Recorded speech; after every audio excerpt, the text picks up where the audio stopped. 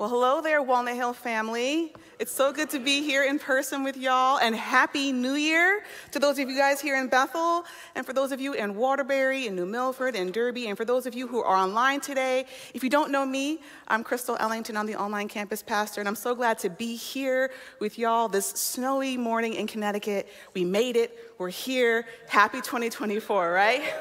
Amen. So speaking of 2024, how did your first week go? Was it all right?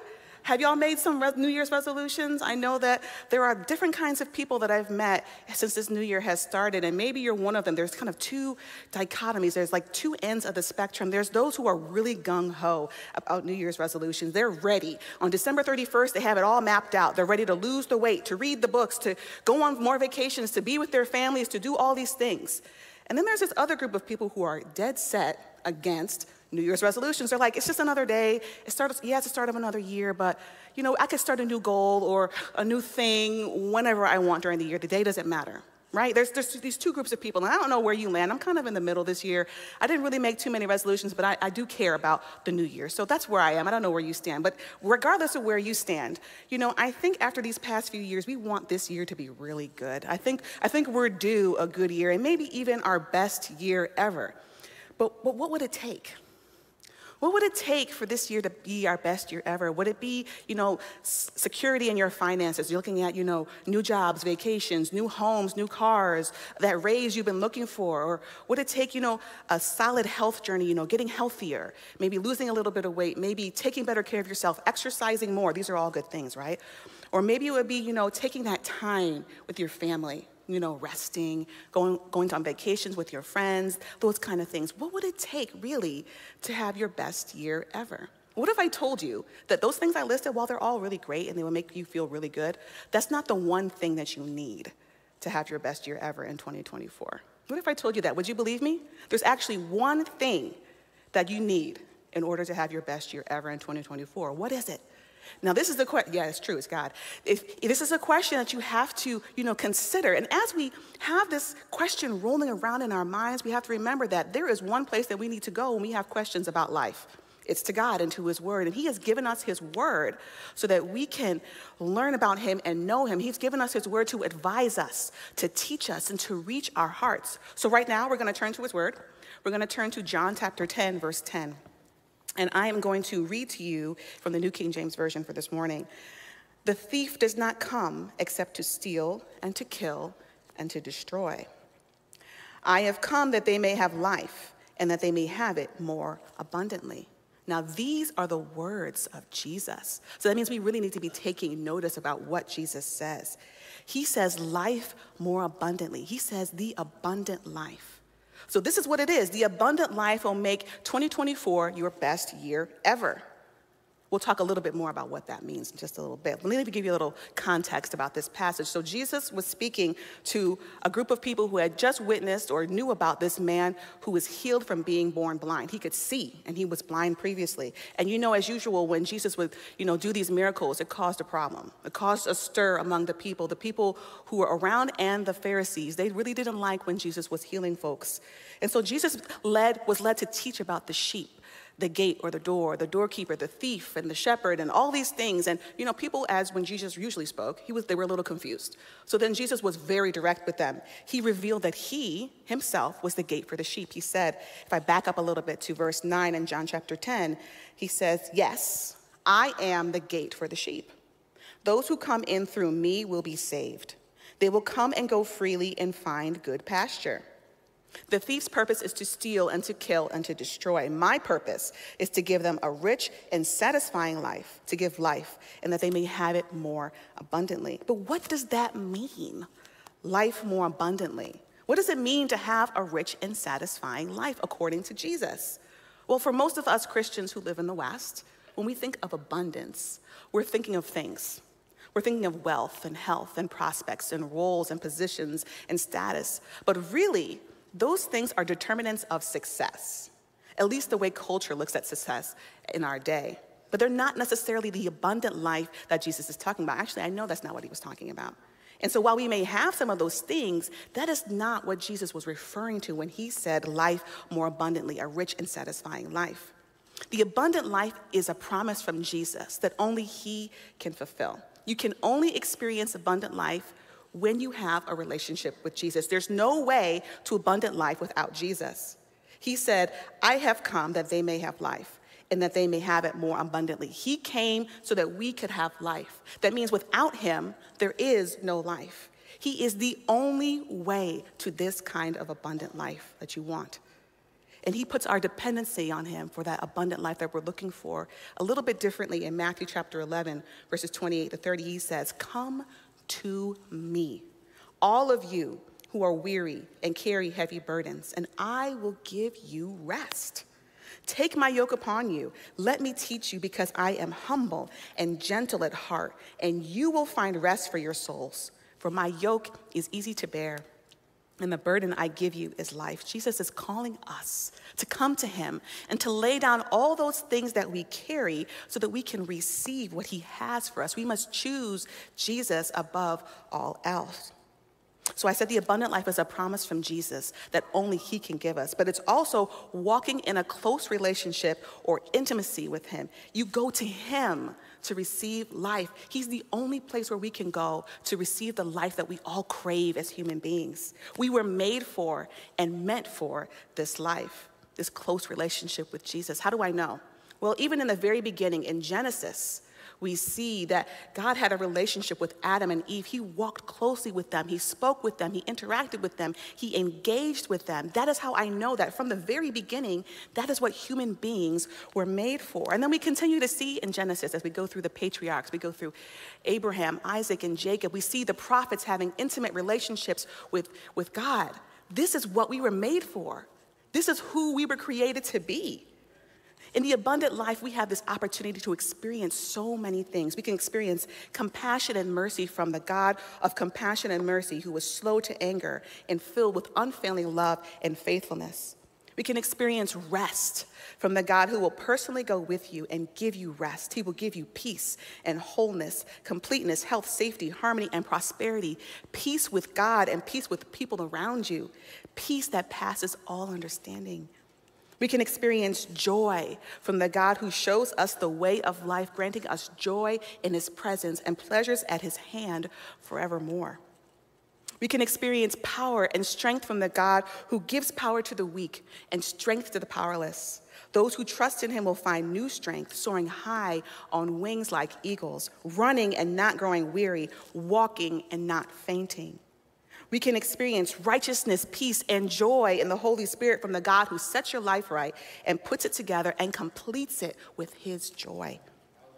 We can experience hope from the God who is the source of hope, who will fill you completely with joy and peace because you trust in him, and then you will overflow with confident hope through the power of the Holy Spirit. We can experience fruit from the God who produces fruit in you by the power of the Holy Spirit, the love, the joy, the peace, patience, goodness, kindness, faithfulness, gentleness, and self-control. And we can experience freedom from the God who sets you free. Freedom from sin and shame and guilt. He sets you free to live in peace as you walk as a child of God with all the benefits. We have forgiveness, we have healing, redemption, love, and his tender mercy, all the things we need for a good life. These are the things we can experience in a relationship with God. All that to say, this abundant life, we get to experience the character of God, the hand of God in our lives because we walk closely with him. So like I said, the abundant life is a promise from Jesus that only he can fulfill. The abundant life is walking in a close relationship with Jesus. But then your next natural question probably is, how can I get it? What do I need to do? How do I need to live in order to have this abundant life? Well, what you must do is you must abide in Jesus. To live the abundant life, you must abide in Jesus. Let me read to you the words of Jesus from John chapter 15. The Bible says, I am the true vine, and my Father is the vine dresser. Every branch in me that does not bear fruit, he takes away, and every branch that bears fruit, he prunes, that it may bear more fruit. Abide in me, and I in you. As the branch cannot bear fruit of itself unless it abides in the vine, neither can you unless you abide in me. I am the vine, you are the branches. He who abides in me and I in him bears much fruit, for without me you can do nothing. If anyone does not abide in me, he is cast out as a branch and is withered, and they gather them and throw them into the fire, and they are burned. But if you abide in me, and my words abide in you, you will ask what you desire, and it shall be done for you. By this my Father is glorified, that you bear much fruit, so you will be my disciples. As the Father loved me, I also have loved you. Abide in my love. If you keep my commandments, you will abide in my love. Just as I have kept my Father's commandments and abide in his love. These things I have spoken to you, that my joy may remain in you, and that your joy may be full. Now, some of your translations may say remain instead of abide, but the sentiment is the same. It's that committed, close relationship with Jesus that is required for you to experience, to have this kind of abundant life that we want. To abide means that your life is inextricably entwined with Jesus. Can you imagine a rope and you're entwined with Jesus? That's what it looks like to abide. Like this whole passage of scripture is talking about you cannot bear fruit without being connected to the vine. Like a branch cannot bear grapes without being connected to the main vine. You cannot bear fruit. You cannot really do anything that you want to do that is good for your life without Jesus. You must be as close to him as a branch is to a vine. But this passage of scripture in John 15 reveals 3 behaviors that you must have in order to live this abundant life, to do this abiding that I'm talking about. You have to surrender, you have to seek, and you have to submit. So to abide is to surrender to Jesus, and that means we acknowledge that we need him. We acknowledge that we were created by him and for him, and he knows exactly what we were created for. Let me read to you again from that passage, a little part, verses 4 and 5. It says, abide in me and I in you. As the branch cannot bear fruit of itself unless it abides in the vine, neither can you unless you abide in me. I am the vine, you are the branches. He who abides in me and I in him bears much fruit, for without me you can do nothing. So this choice right now we have is the choice to surrender our lives to Jesus. We have to openly acknowledge that Jesus is Lord and believe in our hearts that God raised him from the dead. It says that in Romans chapter 10. This surrender is a requirement. You cannot receive the promise of abundant life from Jesus if you haven't surrendered your life to him. It's not enough to come to church, to give, to listen to podcasts and to Christian messages and to listen to Christian music if you have not had this moment of belief and this declaration of your belief, of your faith in Jesus. So today is the day for those of you who have not surrendered your life to Jesus. Now is the time. Because if you desire for your 2024 to be the best year ever and you want to live this abundant life, you have to surrender your life to Jesus. There's no ifs, ands, or buts about it. It gives you access to God in a way that you don't have it if you haven't surrendered your life to him. And this relationship, like I said, is one that we were created for. We were meant to walk with God in this way. So right now, we're gonna pray a prayer together, a prayer of surrender. And pray it online if you're at home, bow your heads. And this is an opportunity not for us to just surrender our lives for the first time, but for those of us who've been walking with Jesus a long time and we've slipped away, it's an opportunity for us to re-declare that he is Lord. So let's pray together. Jesus, you are King of Kings and you are Lord of Lords. We thank you so much for coming down as sacrifices for us, for being born to die. You were raised from the dead by the power of the Holy Spirit so that we could live in a restored relationship with you. Thank you so much. Lord, we are sorry for the ways that we have sinned, for the ways that we have gone our own way, for the ways that we've done our own thing, for the ways that we have ignored you. Lord, we are sorry. Please forgive us. Extend your forgiveness to us. And we know that you promise to extend that forgiveness to us when we repent, when we turn the other way. And now I say, Holy Spirit, come, fill us freshly today so that we can live for you in the way you desire, for the way that you want us to live, the things that you want us to do, the things that you want us to say. Holy Spirit, we need you to do that in us. So be transforming us and filling us this day. In Jesus' name, amen, amen. So I said to abide is to surrender to Jesus, but to abide is also to seek Jesus wholeheartedly. Jesus says, if you abide in me, my words abide in you. That means that we have to be about the business of looking for Jesus. And we can't just look for Jesus while we're watching television or Netflix or anything like that. We need to turn to our Bibles and look for him. We have this precious gift of the Word of God. And it's the opportunity we have to learn who God is, to learn about his love and his promises. And there's a promise in there that says that when you seek Jesus with your whole heart, he will be found by you. Jesus is not hiding, friends. If you're serious about finding him, he will be found by you. You will find him. You will experience his love and his touch in your life. You will not be disappointed. I can promise you that. You can take that to the bank. So to abide is to surrender to Jesus. To abide is to seek Jesus. And to abide is to submit to Jesus. Now, I'm sure you're wondering, what's the difference between surrender and submitting? Let me tell you. So surrender, you're saying Jesus is Lord. But when you submit, you're acting like Jesus is your Lord. You're giving him everything. You're giving him full control over your life because he is the Lord. He is the King. When you meet a king and they tell you to do something, you do it. And that should be your relationship with Jesus. He is the King of Kings. He says in John 15, I am the true vine. My Father is the vine dresser. Every branch in me that does not bear fruit, he takes away. And every branch that bears fruit, he prunes, that it may bear more fruit. If you keep my commandments, you will abide in my love, just as I have kept my Father's commandments and abide in his love. So submitting, like I said, is obeying. It's obedience. I know we don't really like that word sometimes. I tell my kids all the time, be obedient. But that's what submission is. We're listening for what Jesus has to say to us and responding to what he says when he says it. Not waiting, not hemming and hawing, not wondering if you have a better plan or you can come up with something different to do. No, it's doing what he says when he says to do it. You know, God can clearly see your hopes and ambitions, your plans that you have, and he knows exactly what you were made for in your life. And this is the time where it comes in that pruning that's talked about in this John chapter 15 passage. He's pruning, he's taking away those things that you might think are good and pulling them off you so that you could be more fruitful for his kingdom. You have to trust that God is working all things for your good because you were called according to his purpose. You got to let those things go. And that might be hard. There might be something you are clinging to even now. I'm certain that there's somebody thinking about the thing that the Lord has asked them to let go, but they don't want to because they can't see the other side. But what you need to do now is to trust. To trust that God has good for you and he is good to you, and he will not ask you to do something that will not benefit you and his kingdom simultaneously. You know, pruning is about transformation. It helps us to better understand how we can live in a close relationship with God. Let me read to you a passage from Romans chapter 12 talking about this transformation.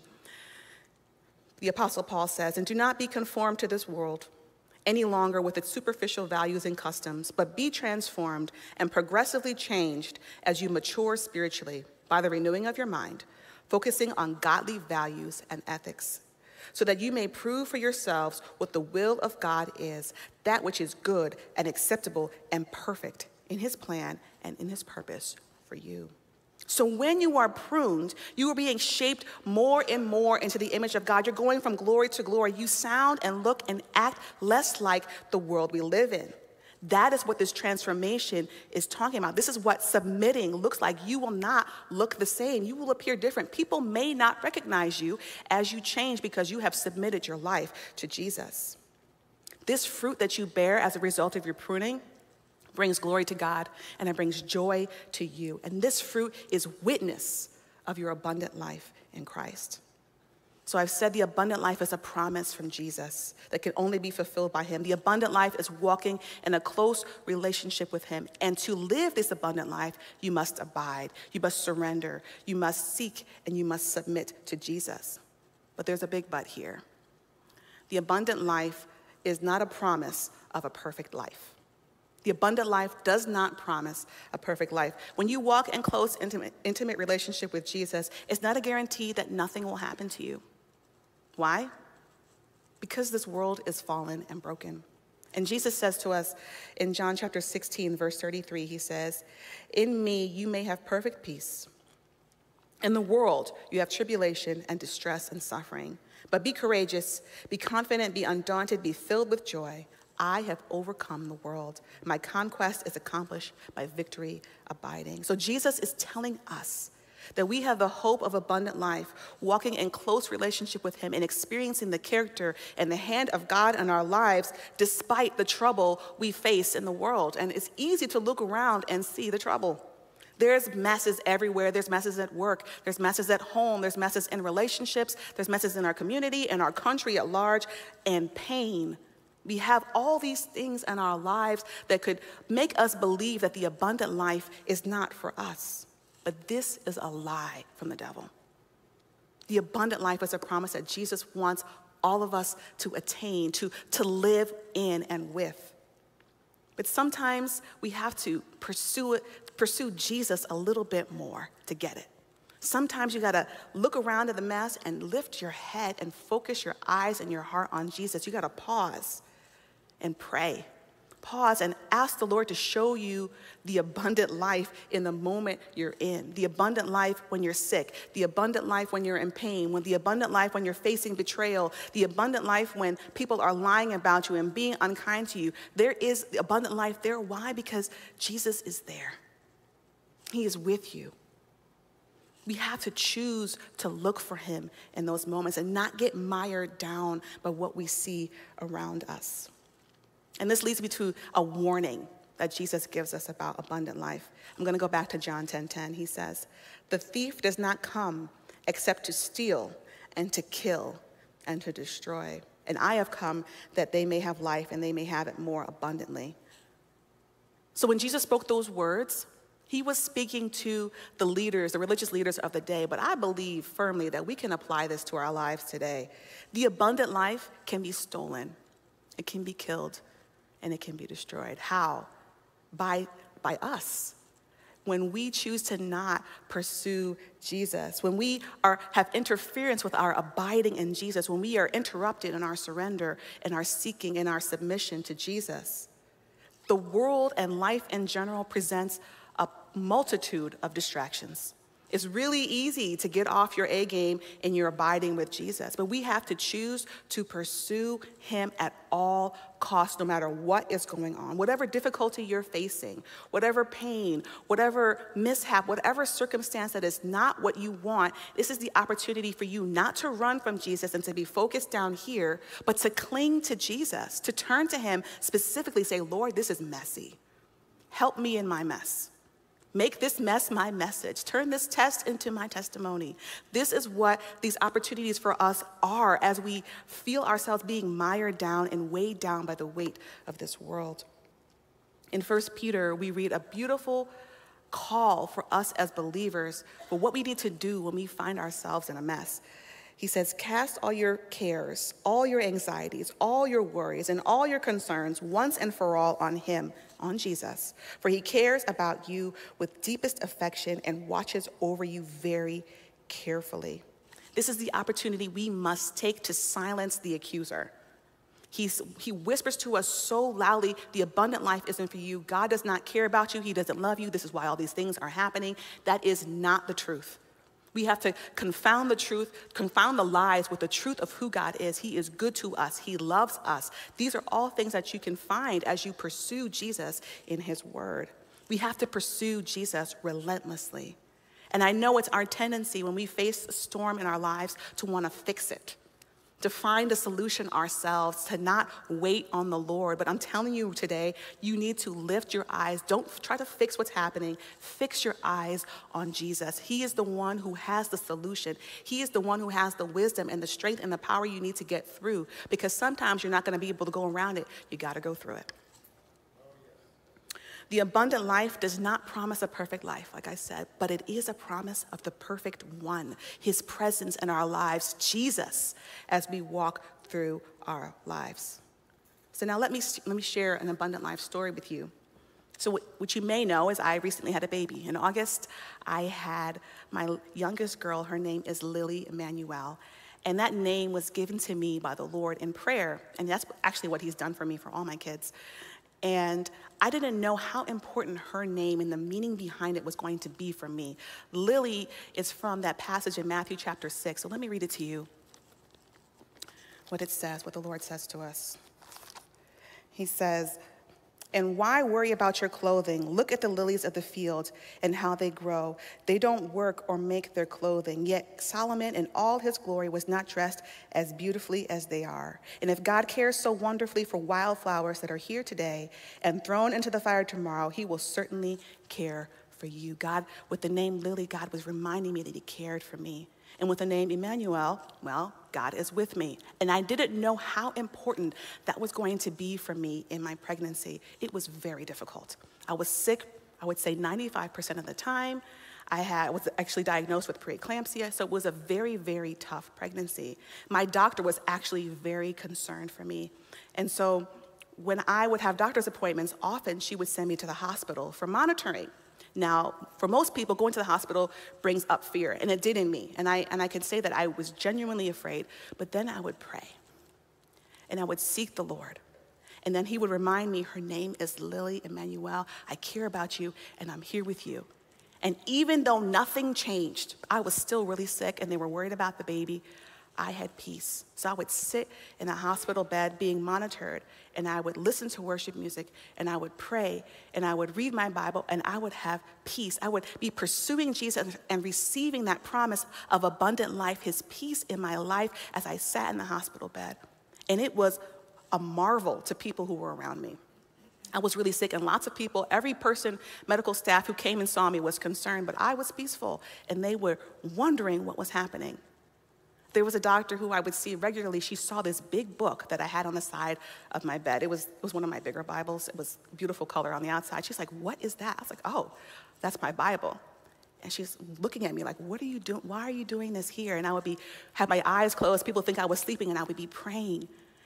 People would see the abundant life coming off of me, the peace of God as I sat in that hospital bed. And as I was not concerned, because I knew in my heart of hearts that I would be okay and that Lily would be okay, and we both are. I'm here, and she's here too. But the fact remains is that we have this abundant life. We have to pursue Jesus even when it's dark, even when it's scary, even when it's stormy. This is the choice we have to make. We have to fix our eyes on Jesus and not fixate on the problem. But this leads me to the last thing I want to say about abundant life. There is more to having the abundant life than having your best year ever. It's not just about you. And I learned that as I sat in a hospital bed, and people were amazed. And I had conversations about Jesus and faith while I'm being monitored. You're hearing the beeps, and I'm talking about Jesus. It was just ridiculous, but amazing at the same time. Your impact on the world is at stake with how you live and how you pursue Jesus and the abundant life that kind of pours off of you.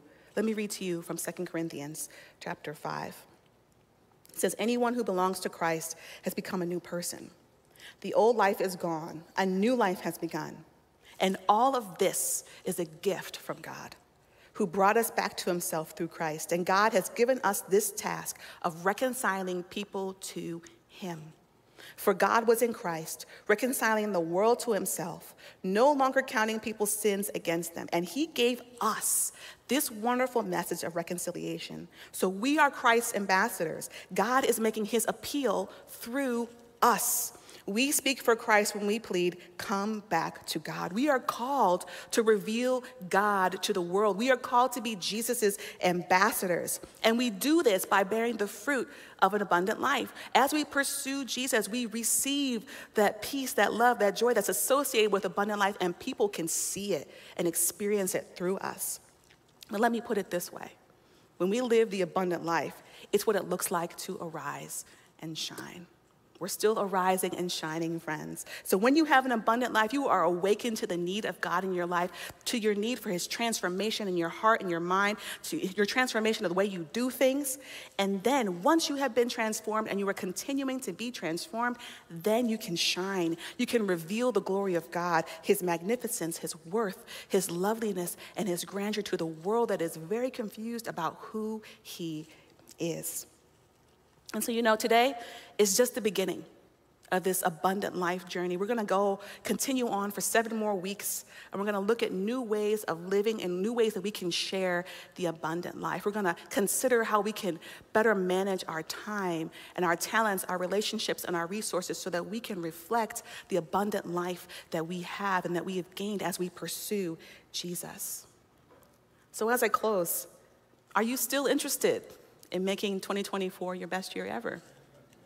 If you are, amen, that's good. Choose the abundant life. Choose to pursue Jesus. Choose to walk in a close relationship with him. This will lead to your life being filled with joy and peace and rest and love and mercy and fruitfulness. So surrender your life to Jesus. Give him everything. All those things in your hand, let them be optional. Give him whatever he asks you for. Seek Jesus with fresh passion and excitement. You have to get to the point where you say, all I want is you, Jesus. No matter what I face, I'm going to pursue you. Submit to him. Make him truly Lord over your life. Don't just say Jesus is Lord and do what you want. Make Jesus Lord by doing what he says, by walking in obedience. And then don't allow anything to steal or to kill or destroy the abundant life that he's given you.